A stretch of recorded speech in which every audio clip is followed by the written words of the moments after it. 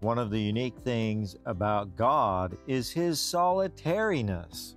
That is a big way of saying He is one of a kind. There is only one God. There is no other being that compares to Him.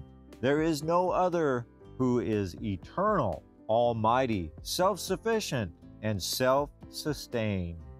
This amazing being who we call God desires to have a relationship with us, not because it benefits Him, but because He created us and loves us. Listen to what God says about Himself.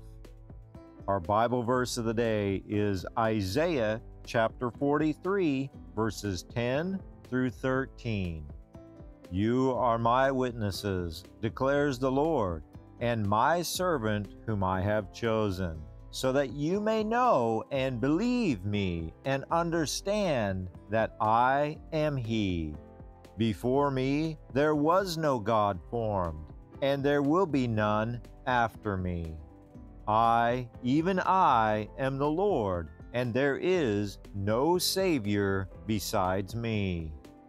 It is I who have declared and saved and proclaimed, and there is no strange God among you. So you are my witnesses, declares the Lord, and I am God.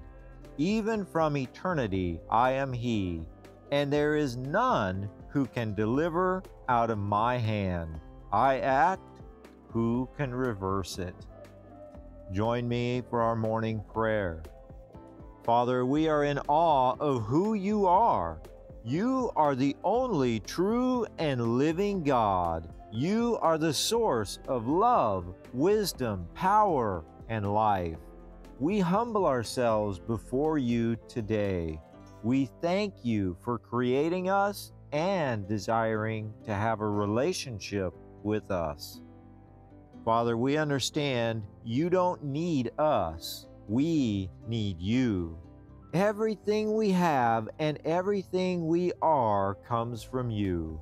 You came in the flesh, Jesus, to purchase us back from the power of sin and death. You died so we can live. We thank You and honor You today in Jesus' name.